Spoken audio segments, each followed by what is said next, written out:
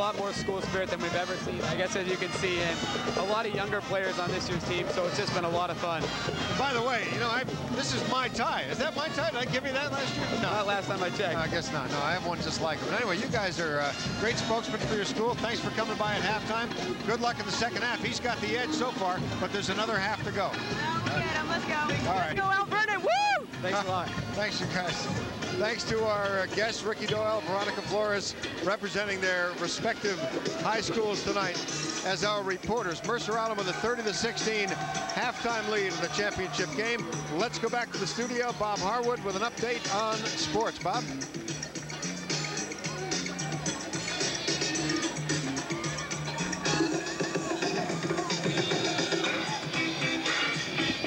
Tony, thanks again. Mount Vernon and Mercer Island fighting it out for the AAA boys title. Earlier tonight, we brought you Federal Way's thrilling comeback victory.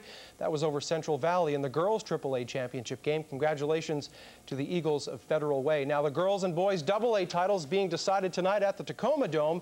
West Valley and Prosser in the girls' matchup tonight. The Prosser Mustangs in white. Some great ball movement here to set up Meredith Walker. She led Prosser tonight with 14. A big night for the Kalis family. Andrea playing for Central Valley in the AAA title game. Her twin sister Angela leading West Valley tonight with 17. The Lady Eagles put it away in the fourth quarter. Keisha Sowers drives and gets the basket. She finished with 11. West Valley wins the AA title 61-44 over Prosser. O'Day and Cheney, boys AA title game. The Fighting Irish of O'Day trying to become just the 7th team in state history to complete an undefeated season. Carrie McDonald hits the jumper, and O'Day is off to a quick start. Cheney staying close. Pat Stifler drives through the O'Day D and gets the layup to fall. O'Day led it by 10 at the break. The Irish pull away late in the second half. Douglas Wren hits the tough turnaround jumper. 59-46. O'Day completing a perfect season. They win the AA championship. Now, the University of Washington women's basketball team opened up the NCAA tournament at Lawrence, Kansas tonight and took on number 6 Vanderbilt. The Huskies kept it close for a while, but fell by a 74-62 final score. Jamie Redd paced the Huskies with 21 points. Washington ends the season with a record of 17-11.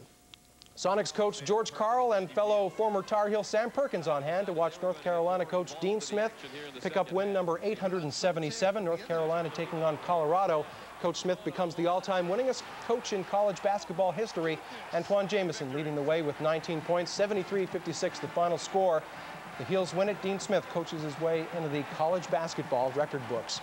Second round scoreboard now, East Regional, Carolina and California moving on. Southeast winners, number 1 Kansas and Arizona still alive. Midwest region, UCLA by 13 and Iowa State with the upset over Cincinnati.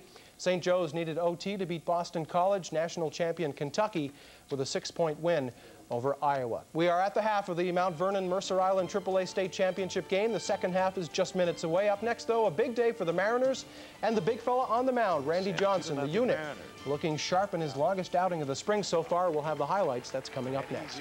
Underhand toss for the force on Mike Matheny. Respect, trust. We have to earn it every day with every customer. Being a technician at Greg's is a profession, not a temporary job. Save $20 on a major tune-up. Call 800-79-GREGS. I personally guarantee the quality of every job.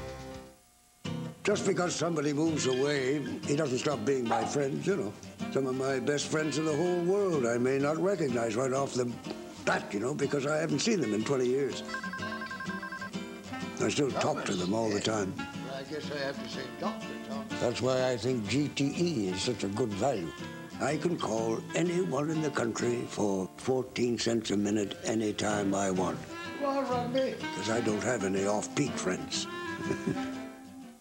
On the next Highlander, immortals know how to play the game. Everyone carries a sword. Everyone takes heads. We fight or we die. But someone is changing the rules. Please, put up your sword. You must be the new prophet. Forcing Duncan MacLeod to expose the truth. This guy's a fraud. He's killing them off. Before Richie's fate is sealed. We were meant for war. On the next Highlander. Sunday night at 9 on Cairo TV 7.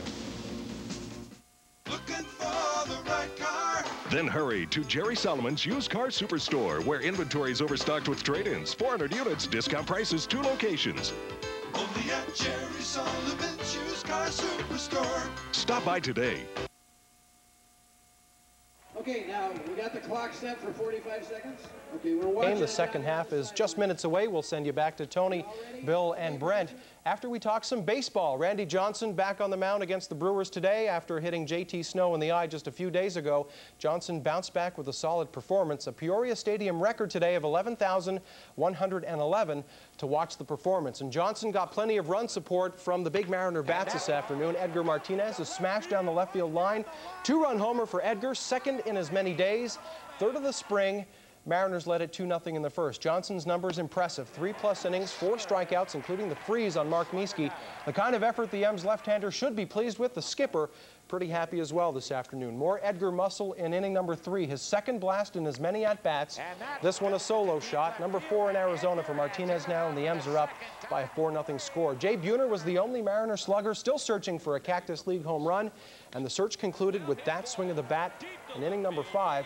It made it 8-4 Mariners. They went on to win it by an 11-5 score. I felt extremely comfortable out there. My velocity was getting there, and I faced more batters. So each and every time I go out there, I'm hoping to make leaps and bounds of improvement, and I have at this point. Yes, I just swinging the bat good. Had a good game yesterday, and another good one today. So it's good to finally get in the groove. You are up to date on the rest of the day in sports. Plenty more coming your way. We're going to send you back now to the Kingdome for the second half of our AAA Boys Championship game. Tony Ventrella, Bill Rocky, and Brent Ringabop, take it away. Back live at the Kingdome, halftime score. Yeah, that's the halftime score. Mercer Island up over Mount Vernon 30-16. You know, we had the all-academic award for the girls' game as the Everett High School team, but for the boys, it's Gonzaga Prep winning the Academic Achievement Award with a grade point average of 3.584. Gonzaga Prep boys basketball team with a grade point average of over 3.5. You know, earlier this evening, I had a chance to talk with Steve Matson from the Dairy Farmers and talk to Steve about, well, frankly, how great it is to be a part of the WIAA Championship.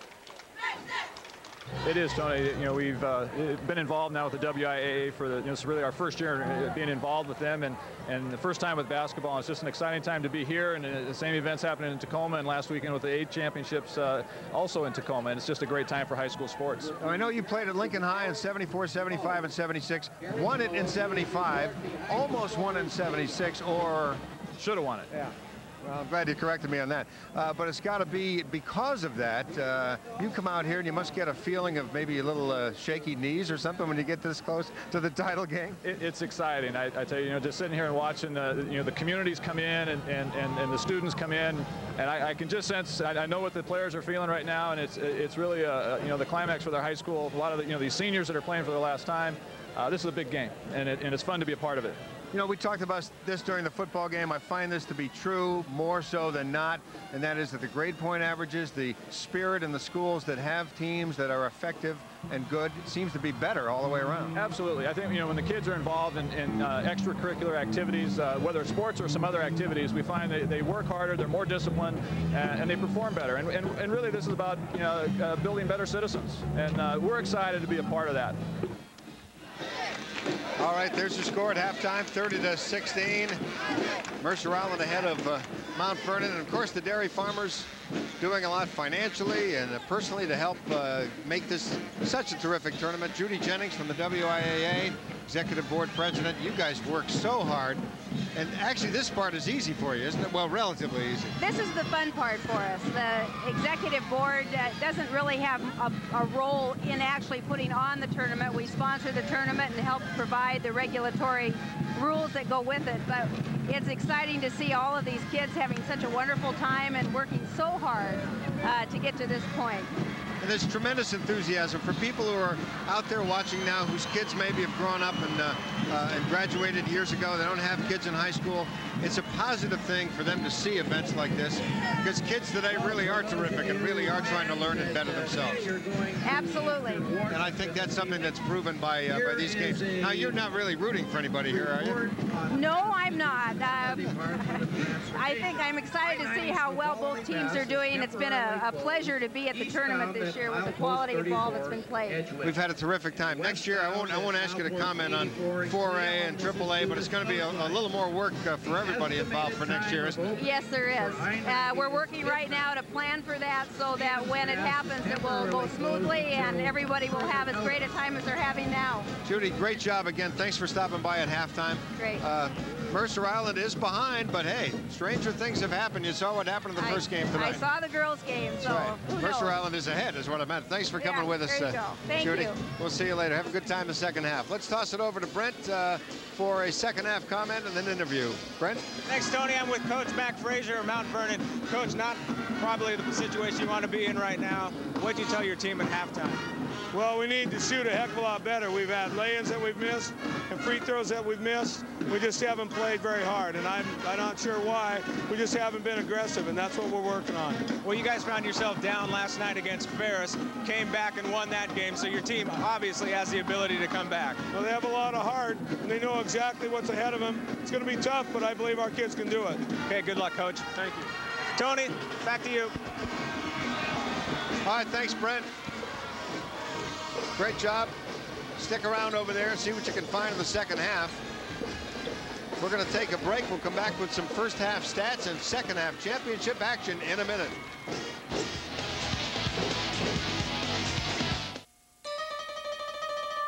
The word has gone out to every future shop across the country. Everything! To every department. Everything? For 3 days, all home, car, and portable audio is on sale. Like an RCA 40-watt high-powered 3-disc mini system with double cassette, digital tuner, and remote, only $179. So if you want to save big, there's just one word to remember. Everything? Everything is on sale at Future Shop now through Saturday.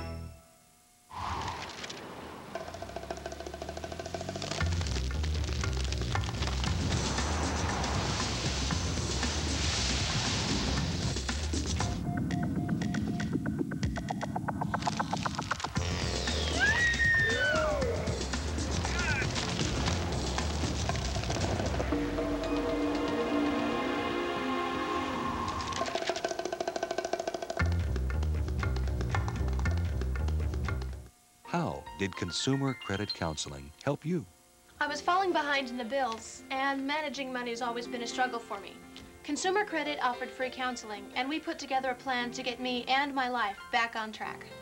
I wanted to buy a house, but every month my paycheck was already spent. With Consumer Credit's help, we prepared a workable budget to eventually own my own home. If you need help, call Consumer Credit Counseling today. Our services are free.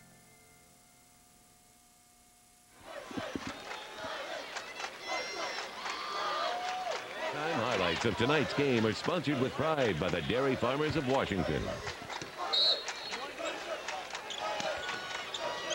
First half highlights, Mercer Island jumping out to a pretty good lead. Mobley inside. Let's get out of the highlights and go to live action because they've started. Second half underway. Early in the second half, 30-16, Mercer Island with the lead. Interesting thing for the Islanders, Tony, two of those sophomores, Josh Fisher with 9 points in the first half. Elliott Prosay Freeman, 8, 2 sophomores leading the way in the state championship. Brian Brown, only 2 points in the first half. But of course, as Coach Peppel told Brent, they aren't sophomores anymore. They played 29 games. They're juniors. Oh boy, they're going to the boards now. Inside they go for Brian Whitehead, trying to force the offensive action a bit. As Mount Vernon scores first here in the second half, they trail 30-18. Now the pressure's on. Almost steal the ball. They're battling for it. No referee's call. I like that. They're letting them play. Brian Brown, 15-footer. Yes! First 3 or 4 minutes of this quarter are going to be crucial for Mount Vernon. They've got to get something going right now. They can't let Mercer Island continue to do what they did in the first half. Brown with 4 points in the ballgame. Islanders lead at 32-18. We've just started the second half of play. Mount Vernon in the white uniforms. They'll inbounds the ball. Don Holloman, number 21, a guard, 6-footer, senior. Edson and delete. Back to Holloman. Almost carried the ball. He's at the top of the key. Inside it goes, and a beautiful pass to Eric Kruger, who's there for the layup. Great pass. Great shot by Eric Kruger. Mount Vernon coming out a little more aggressive, I think, in this half. I'm sure they had a little talk in there at halftime, and and Mack wants them to play a little different. And they get another turnover here by Mercer Island, traveling. Freeman called for the travel. Mount Vernon ball coming out of the backcourt. Not too much pressure being put on. Freeman stays back there with Holloman, but he gets it over the half-court line. Holloman setting up a play. Comes left side, and Freeman knocks it out. Mount Vernon in possession of the ball. They trail by 12, 32-20, early second half. And again, they're not used to this. This is new to them. There's Kruger driving the lane, shoots, scores. And is fouled. A potential three. Well, wait a minute. Or did he? Here's a replay. The foul was on number 34, Tyler Bessiker. Yep. Foul on Tyler Bessiker. Team foul. Nice drive to the basket by Eric Kruger. Hits the bucket. He'll go to the line. The lead down to 10 right now. He can get it under 10 for the first time in a long time. And this is exactly what Mac Frazier wants to see happen to start out this third quarter. Well, I think you're going to see him going to the hole more, trying to draw the fouls. They're going to have to do something to wake up the offense. His free throw off the front of the iron. They had an awful lot of trouble hitting free throws in the first half. That continues. Mercer Island by 10. They got the ball. Cross Freeman over the 10-second line to Brian Brown. Brown only with 4 points in tonight's ball game so far, but he heated up in a hurry last night at 19 in the fourth quarter for a total of 31. There's Fisher, number 52. Bounce pass to Brown. Brown back out on top to Jordan. Fisher is going to take a shot. Now he's driving, stops, back out it goes, and for a second, Jordan almost lost the ball. He's got it. He turns. He goes in for the three-footer, and he's fouled. Jordan with a nice drive, draws the foul on Brian Whitehead. The foul's on number 32, Brian Whitehead. Whitehead's got 2 now.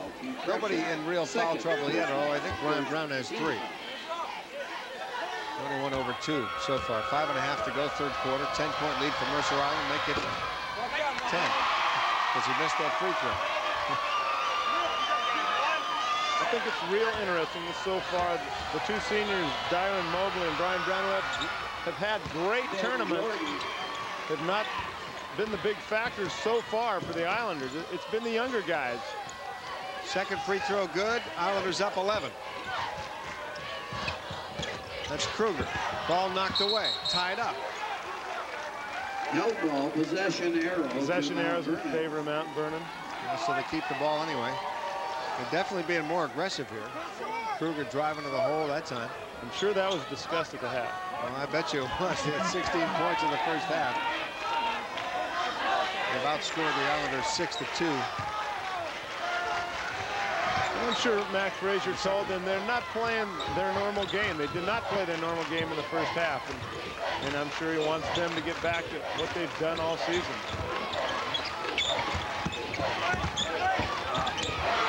Stolen by Brown. Brown almost lost control. He stops, he shoots, it's good. You know, Brian, known last night for his outside shot, but he likes to drive to the basket too. He did it right there. And he's pretty good inside as well. Well, he is. 13-point lead for Mercer Island. Mount Vernon trying to answer that. They can't afford to not at this point. There's the three, and it's good by Nick Lynn. A big one. 35-25. Islanders come right back. Mobley driving. 5-footer. Blocked. Knocked away nicely by Brian Whitehead. Rebound comes down to Mount Vernon. Full court pass to Leaf. He loses it off his hands, and it'll be the Islanders' ball. Pace is picking up a little bit here. So far in the third quarter, a little bit of a different game. Teams are starting to run more. You know, we didn't discuss that. Who would have the advantage in a run game and a running game? Well, I think Mercer Island would love to get into that kind of game and not have to worry about attacking the Mount Vernon big guys inside. Islanders up 10 with 4 minutes to go, third quarter.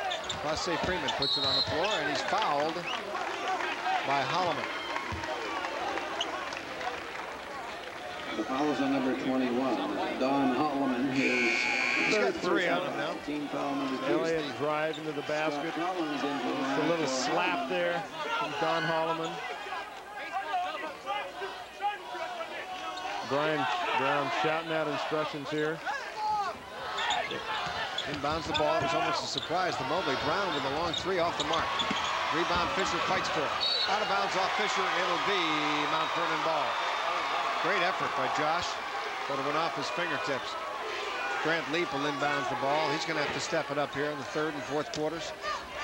They haven't been able to get it into Grant that much. I'm sure they want to do that a lot more, but so far, really, he hasn't been much of a factor. Leap with a turnaround underneath. Got fouled. I say that, and he drives to the basket and picks up a foul just like he did in the first quarter coming out. When they went to him almost every time down the court to start the game, but they kind of got away from that. Team foul number 2. Grant Leap at the line. Leap shooting 2. Now Leap's going to have to make these free throws, something that his team did not do in the first half, and he does. 35-26. Mercer Island by 9. Grant Leap has 9 points in the ball game. Makes both free throws. He's cut the lead to 8. There is an official timeout. 35-27 Mercer Island. We'll be right back.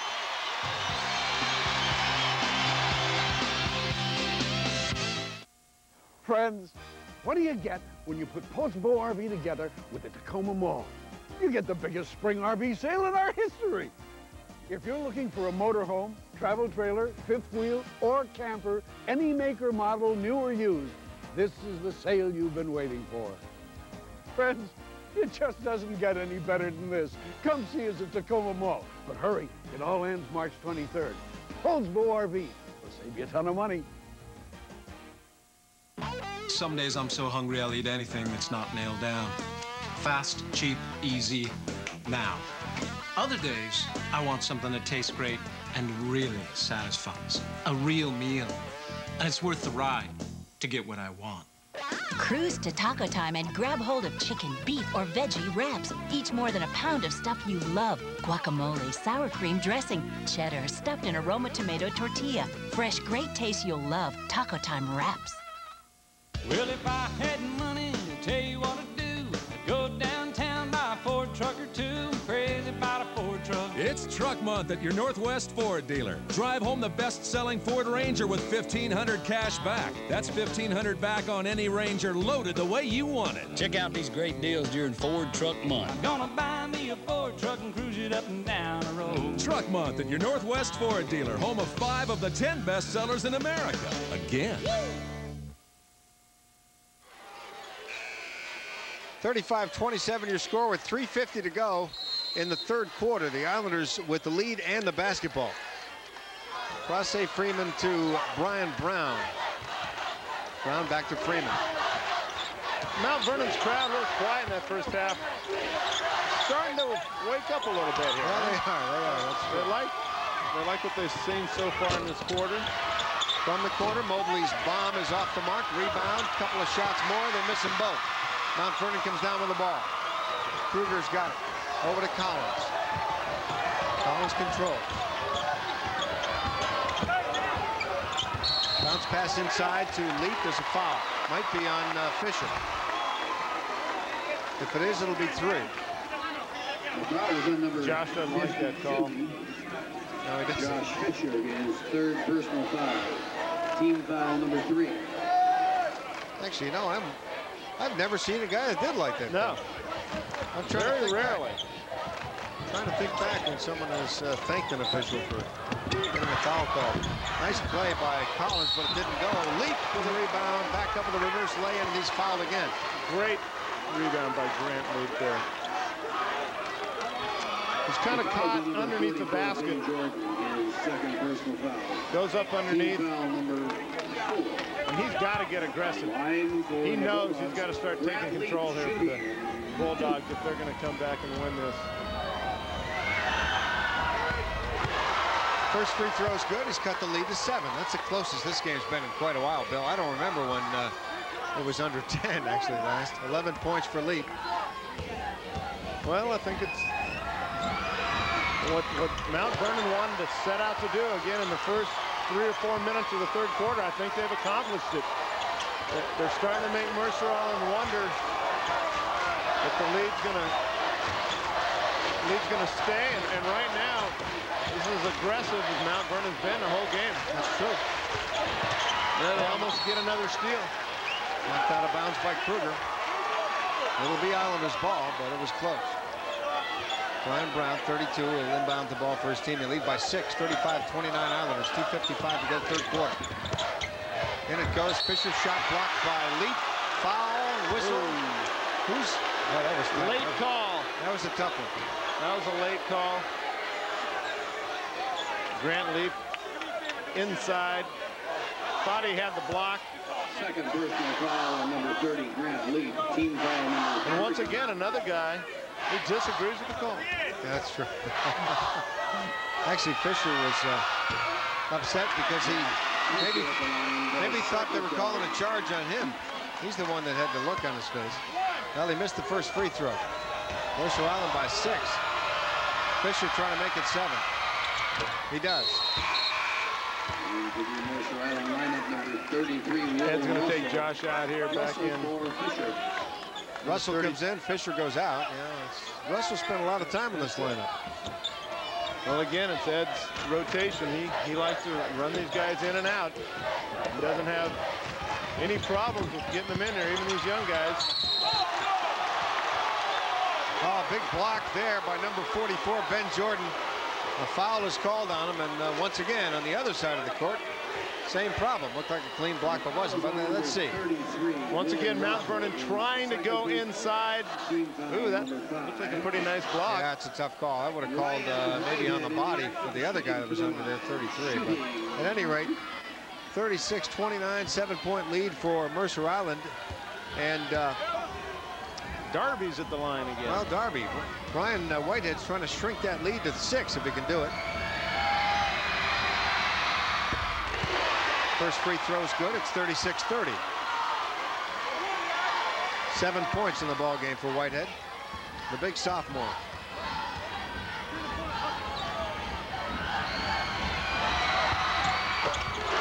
Second one also good. 36-31. This is what they did not do in the first half. 8 points for Whitehead. Mercer Island lead down to 5. 2:40 to go third quarter. Here come the Islanders.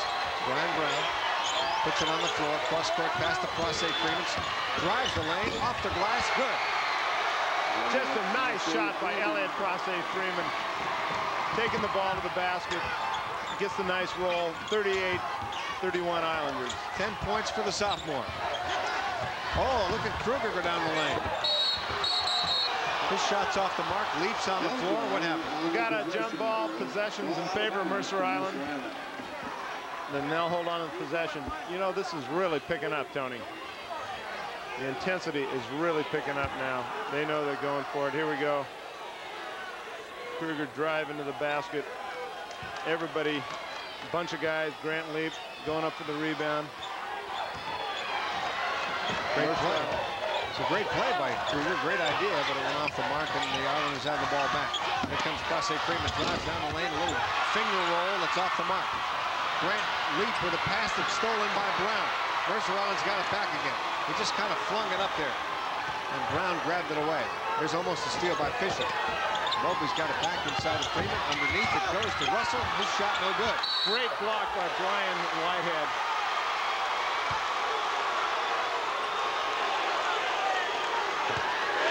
Mount Vernon's defensive pressure really picking up here in the second half.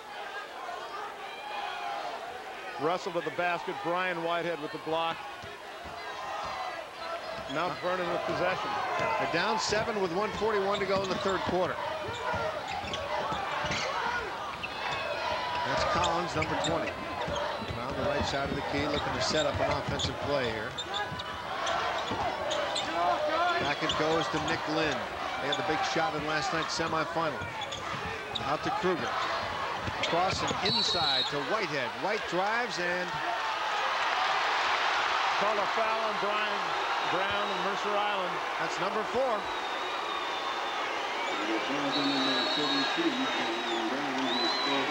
Mount Vernon is getting the job done. The face of Fred Brown. Looking a little bit concerned here. 38-31 Islanders with 1:18 to go in the third quarter. We'll be right back.